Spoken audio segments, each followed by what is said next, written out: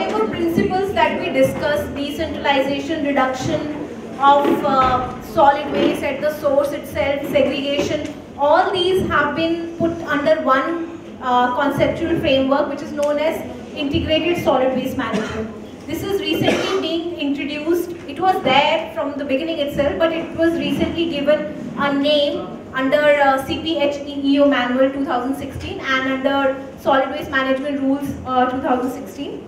So the basic principle is again, minimum amount of waste should go to the landfill. It's an inverted pyramid sort of a framework. You have to segregate, reduce, recycle at as much as possible before you are releasing everything into the landfill. So this is an integrated solid waste management framework. Under this again, as I said, that you have to add source minimization, you have to do. One thing which I want to draw your attention is extended producer responsibility through brand auditing. Are you aware of this term, extended producer responsibility? No. Extended producer responsibility is the extended what we call responsibility given to the producer. Like just I quote an example of Flipkart only. I mean, they are using a lot of packing material. So I won't say like they are managing it, but there should be a responsibility of these people that what happens to this packaging material waste. So if they are managing it, then they are adding to their extended producer responsibility. Right. I hope you are. So was it clear? So it's like when you buy something, like for example a packet of Lay's. Okay, you pay for the product, you don't pay for the wrapping or the wrapper. So that's what they say. As in, these are the claims of people who ever propose this phenomenon, this concept. So what they do is that you want the producer to take the responsibility of managing this waste. And how do you do that? So for that there is one exercise which was done in different parts of India for different cities, which is called brand auditing. Brand auditing. So we tried this thing in Kerala. So what we did is that we have aerobic bins. Okay, and there are plastic and other kind of waste is being deposited by the household. So what we do is that we sort waste according to the brands. Like how many packets of Lay's are being, or chips are being, from a particular brand, say Lay's or other kind of Uncle chips and different kind of thing. And how many packets of waste are from local producers or international brands, and then we weigh them, and then we find the weight of that, and then accordingly we want to tell the producer that you are producing this much waste, you should be taking responsibility of that. So that is what is known as brand auditing. Okay, so this is a report that was released on 5th of June, this Environment Day. You can find it on internet actually. And there are other things that you can do to reduce, usage of such kind of material. Segregation I've spoken about before. So there is a 3-bin system for wet, dry and domestic hazardous waste, which is collected in black container. I think most of the bigger cities have started to adopt this particular model of segregation. Collection and transportation. So there are two kinds of collections can happen. One is primary and another is secondary. Primary is directly from the household or the producer, and secondary, which is from the community bins, waste storage depots, transfer stations. Like in Alapi, you have secondary system of collection. So households have to deposit their waste in a community bin or aerobic bin, and from there the municipality takes care of the waste. And in other cities, you might find that collection is happening at the household level. So these are the two basic types of collection systems that the cities can adopt. So primary type can work for the small, larger towns, and this can work in all the cities that is needed. Recycling, I don't have to tell you what are the benefits of recycling, right? Material recovery. So this is the thing that we were talking about, how do you recover different types of material. Okay, I'm going to talk about, this is the material recovery facility which is in Trivandrum for plastic waste.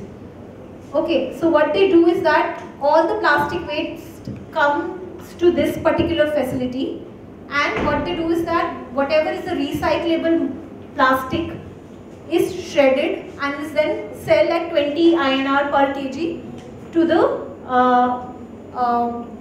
for making the roads, to mix it with bitumen. So this is MRF facility for the plastic waste. Similar kind of MRF facility you can have for other kind of waste like batteries, aluminium, and all kind of things you can have. These are the options for treating and utilizing different kind of municipal solid waste management. Okay. Biodegradable waste can be managed through composting. Everybody knows what is composting, right? And then there is another process called biomethanation, through which biogas is produced, and you can use it for cooking and heating purposes and other kind of purposes. Combustion is another process which is used for non-biodegradable waste. In India, there are three methods for that: gasification, incineration, and pyrolysis. In India, incineration is most famous. Other two are still being tried and tested. There is no proven technology that kind of fits Indian condition, because India is quite humid in that sense. So you need to maintain certain kind of temperature. That is one thing. And the second thing is that for these two methods, gasification and pyrolysis, you need to have a well sorted waste, which is not possible in Indian cities. No matter how much you segregate, there will be issues. Okay. Do I need to explain to you what is composting? Sure? Yes. Oh, great. My work is reduced. So we have 4 different types of composting technologies. I'm not going to explain to you, or do you want me to explain? I can show you the graphs.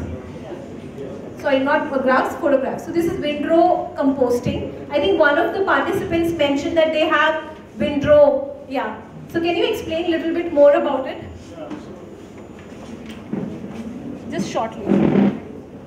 Windrow, basically they will have yards, they may be covered, it's covered in my case, they have sheds, and they will, segregated organic waste is layered with the cow dung or other organic material which is collected from the place, and they will, there is a cycle, they will activate the compost with some inputs or vermicompost and other things, and then they will, like 45 days, they will turn the waste. So after this is complete, they will sieve it for other solid metal or something, and then they will directly apply wherever needed. So which city are you talking about? No, I am talking about town panchayat in Coimbatore, 39,000. So are there any other examples in your city which you are like using vermicomposting? This is the bin composting that we have in Trivandrum, and it is there in LP also. Okay, and this is the pipe composting, which is meant for households. So this is pipe composting I was talking about. Pipe composting it was tried in LP in the city, which is suitable for household level, because in LP, as I said, that they don't have much of land available, so they wanted to process the biodegradable waste. Whatever the constraints of land were there. So this was the pipe composting that they tried, and Sridhar is gonna talk about that if it succeeded or failed in this context. This is summary of compost technology. It actually talks about what should be the scale where you can employ different kind of technology, like windrow and in vessel could be large scale, where you have to deal with large scale biodegradable waste. And vermicomposting is obviously small, but vermicomposting is very temperature sensitive, technology, and you need experts for that. So these are the different methods and appropriate rates of different methods for that.